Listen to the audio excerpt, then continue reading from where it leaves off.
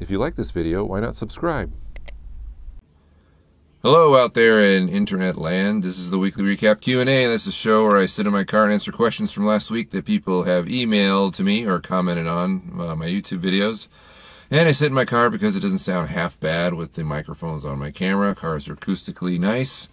So with that said, if you have a question you would like to ask me, please email me at thefrugalfilmmaker@gmail.com, and I'll do my best to answer it here on the show as well as in person through the email, as personable as that may be. So let's go ahead and get right on into our questions. The first one comes from Francisco Gonzalez Jr., who's asked me questions before. He says, with the whole industry pushing 4K cameras, 4K editing, 4K TVs, and so on, would you shoot your movie in 4K to make it future-proof for the upcoming 4K technology in the near future? Francisco is referring to my thesis film that I'm currently in pre-production on, Collection Day. Would I shoot it in 4K? Well, looking at the cameras, my director of photography suggested that possibly shooting in 4K. I have some issues with it. Number one, to get a camera that shoots in 4K would be prohibitively expensive. Even the Sony FS700 that we were looking at getting, which I'm still haven't picked a camera yet, but they have a 4K recorder now for that. Pretty expensive, over $2,000 to rent. That's the camera with the recorder.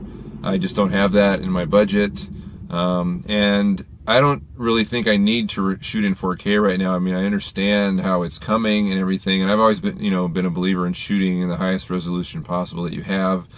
But HD isn't going to go away for a while, and especially since I shoot most of my stuff and distribute all of my stuff on the web, I don't necessarily see the need for 4K. 4K resolution is something for a movie theater. And even though my thesis film will make its debut in a theater at school and may play a festival or two, that's about as far as I'm going to take it in that route. And I prefer to, I'm much more aimed at the web, and so I don't see the need to shoot my film or any of my stuff in 4K because of the money. Now maybe, in the future when cameras and monitors and everything else drop to the level they are now, they're in 4K, and I'm sure that'll happen however long it takes in the future, 10 years maybe. Then of course I'm going to shoot in that format because it'll be much more ubiquitous. It'll be everywhere. But for this film, no, I don't see the need, and I don't have the budget to do it. And not to mention trying to edit 4K files, it takes a supercomputer that I don't have.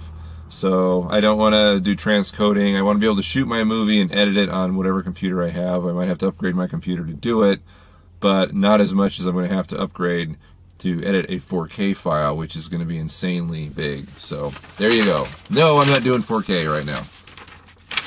Thanks for writing in, Francisco.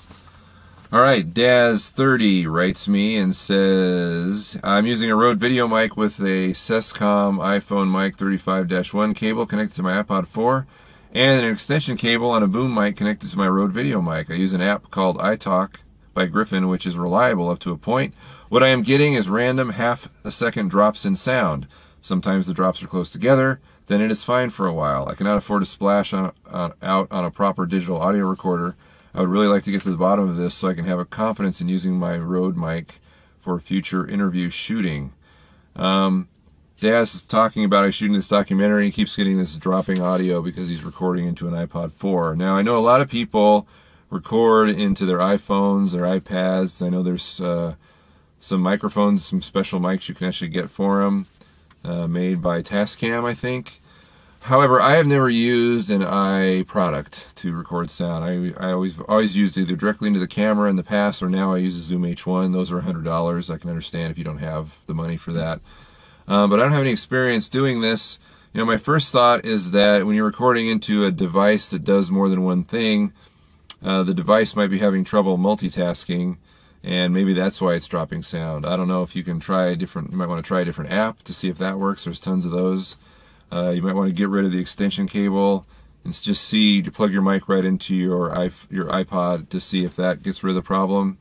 You can try a lower sampling rate. All those, try everything to isolate the problem. And my guess is that Daz has done all those things, and it still isn't working. So due to my inexperience in using an iPhone or an iPod to record sound, and a lot of people do it successfully, maybe some of you out there who have done this and could recommend something to Daz, to help him with this problem, because he talks about here how he, had an interview that he recorded for a documentary, and then he went back to listen to the sound, and the sound was dropping out to the point where he couldn't edit it to make it audible.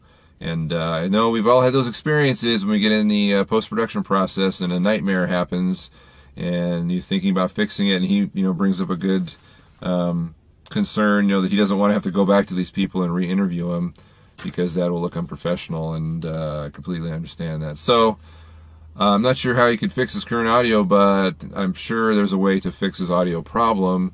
Hopefully it's not the device itself. Maybe you'd have to dump everything off of it and reformat it because there's some glitch that it's having, that the device itself is having. I don't know. So if anybody can recommend anything for Des, please comment below to help him out. Hopefully that problem can be fixed. That's kind of the question actually for today is, how do you record sound on your iProduct? Maybe there is some formula out there that can help Daz or anybody else. I've looked into doing it. I don't personally, I have an iPhone. I don't know if I trust it to record sound, mostly because I don't have space to record sound. So I don't bother. And plus I have a Zoom that I'm perfectly happy with.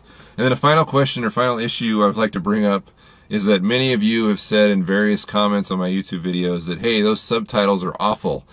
They're not right. It's funny because they're either the comments are that these are hilarious because they're so far off that it's comedy, or hey, this is unprofessional, you're not doing yourself any favors by putting up these inaccurate subtitles.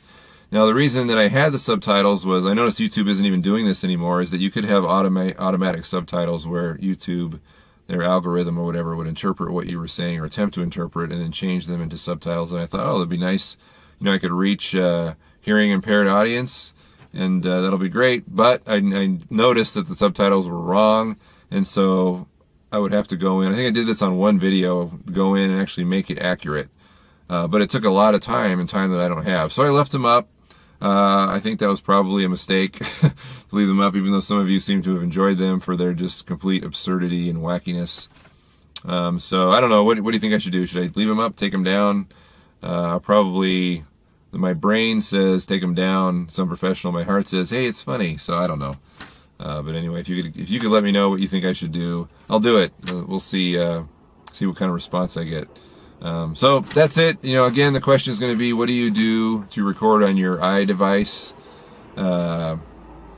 Go ahead and answer that question as well. Lots of questions to answer. And if you wanted me to answer your letter or your email on this show, please email me at thefrugalfilmmaker@gmail.com. That's your best chance of getting your question read. There's also my blog, thefrugalfilmmaker.com. There's the Facebook group. That's another good place to post questions because there's a lot of knowledgeable people there. Much more so than me, so try that. Again, all these links are below. Then there's Twitter, where I'm attempting to microblog and share random small thoughts about things that I'm working on and doing, and that may prove to be helpful as well. So that's it. That's the recap Q&A. Hope you have a great week. If you're working on a movie, good luck. I'm currently mired in my own project right now, which is taking up all my time and keeping me very, very busy, and I'll let you know how that progresses as well. So have a good week. See ya.